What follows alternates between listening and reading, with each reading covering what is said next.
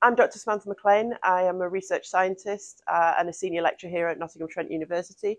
I'm also a lead microbiologist here at the Medical Technologies Innovation Facility, also at Nottingham Trent University.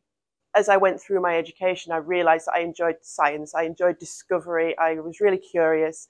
And I think one of the things that really helped me was being really persistent as well. So I wasn't always the top of my class or anything like that, but I was always consistently interested in finding new things, learning new ideas. In my hobbies, I do a lot of sports. I played rugby league for Great Britain. I was actually in the first ever Women's World Cup Great Britain squad in 2000.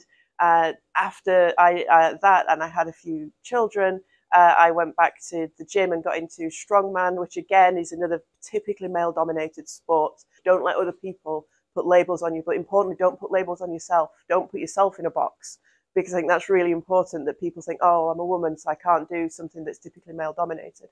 That's not true. Go out there and do it and show people that you can, and show yourself that you can.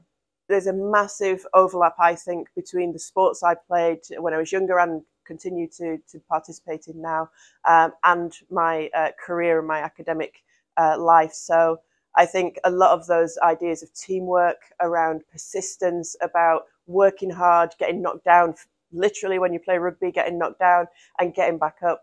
Just keep going, keep working at it. It doesn't matter if you have setbacks, changes in your career direction, changing what you want to do. So long as you keep working and keep progressing, you'll get to where you want to be.